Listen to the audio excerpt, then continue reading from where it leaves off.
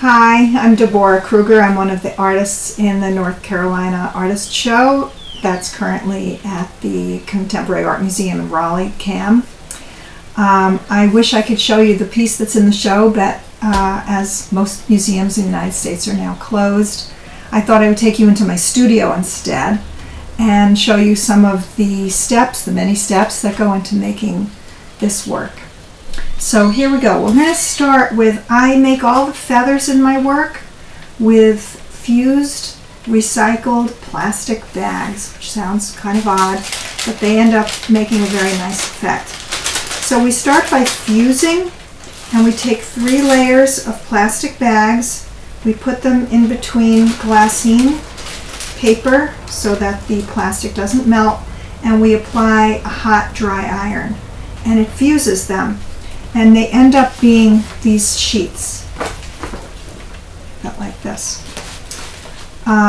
Because they're plastic and because we're silk screening, we have to also prime them. So we do both sides, we prime both sides, and we get ready for the silk screening. So most of my work is about endangered birds and endangered languages. So the next part of the work is developing the imagery that's going to be on the silk screens. So a lot of the images of the drawings come out of drawings that I do of endangered birds, and I'll just show you a few of them. This is the California condor. This is the Madagascar serpent eagle.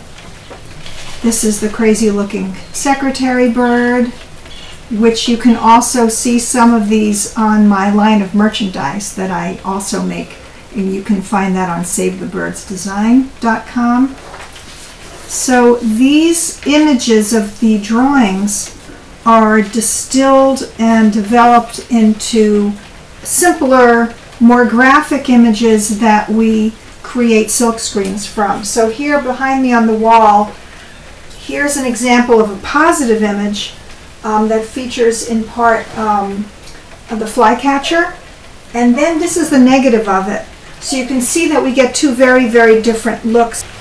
We also we became aware in the course of our research that there's many, many thousands of languages around the world that are also endangered.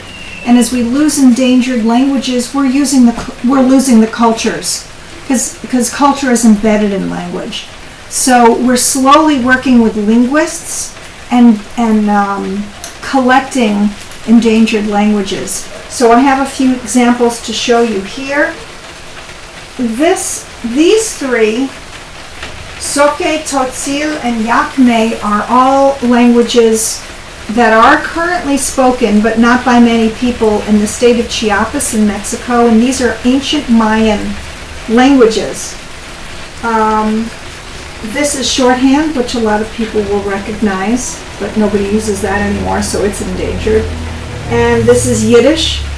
Although Yiddish is still spoken in Hasidic communities as a language as it once flourished, that is no longer the case, and that was the language of my parents. It was their mother tongue, so I have a special affinity towards that.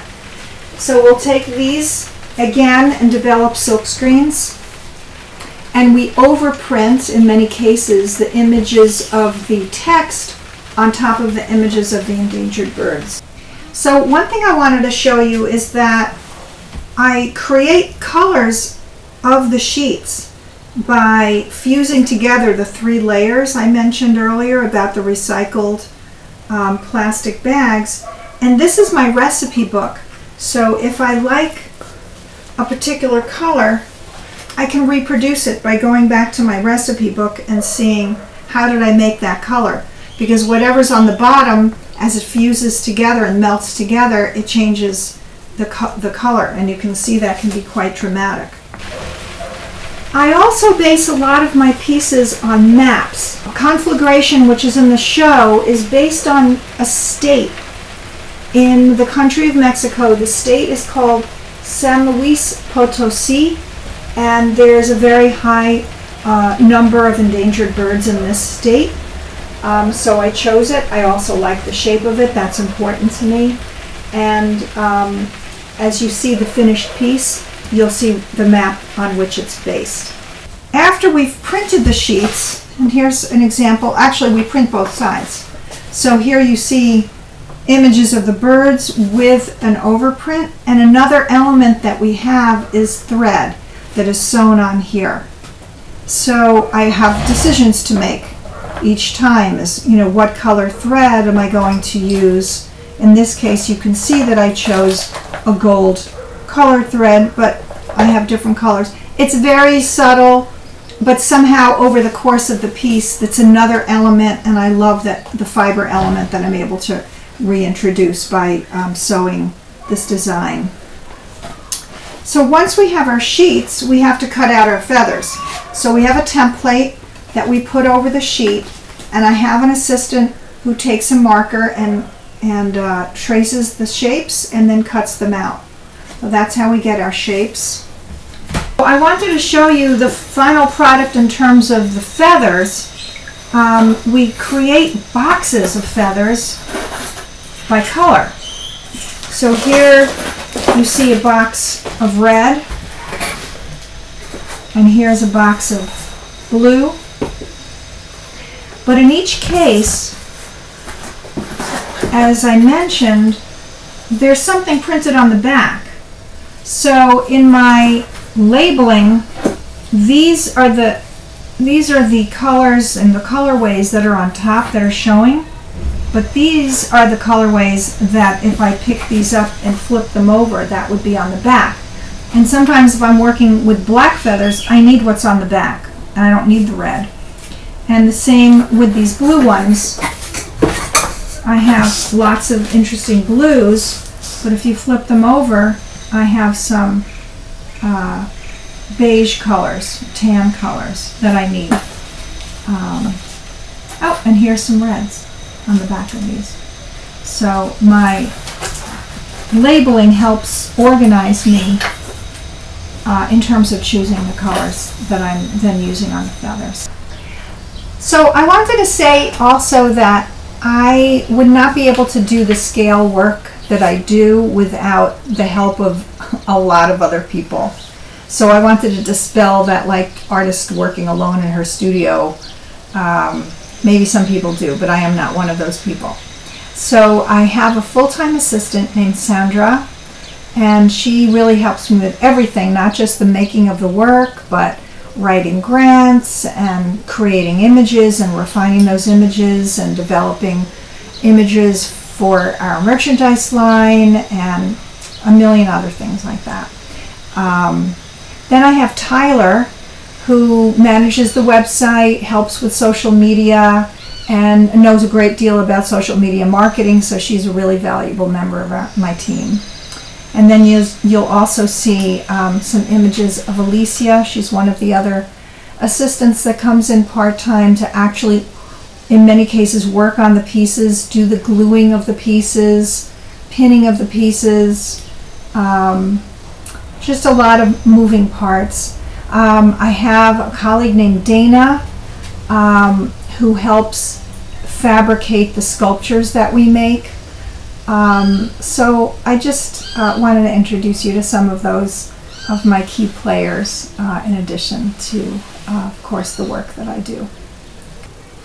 So I wanted to show you how I attach the feathers to the background, but let me first introduce you to my background. So this is actually another piece that I'm starting, also based on a map. But this that you're seeing here is Pellon.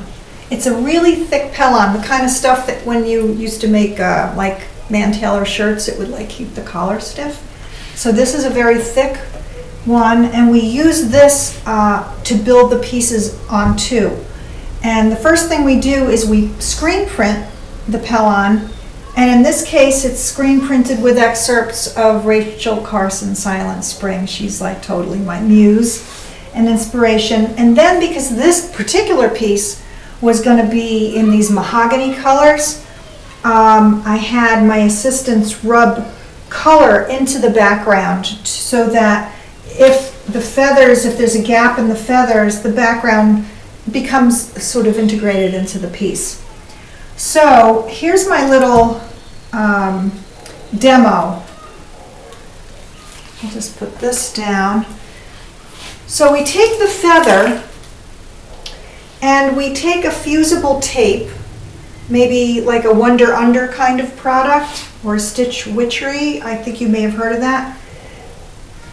We put the feather on that, but I can't iron this because it's plastic and it would melt.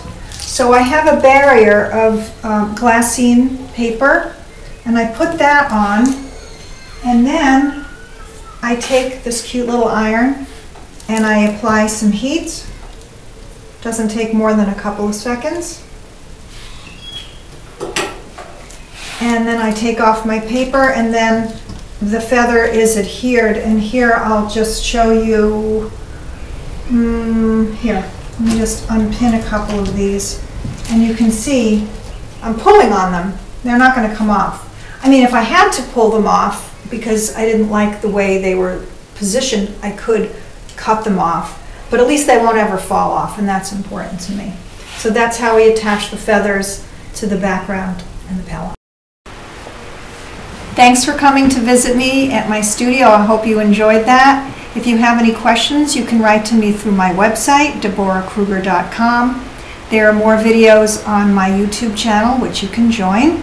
And if you love my art but can't afford original art, please visit SaveTheBirdsDesign.com, where I have other merchandise that is artist designed, and I think you would find something there that would please you or make a great gift. Please support your local museums, especially Contemporary Art Museum CAM in Raleigh, and let's hope that the virus and pandemic calms down and that we can all go back to the museum and see the show again before it closes in late August. Thanks so much.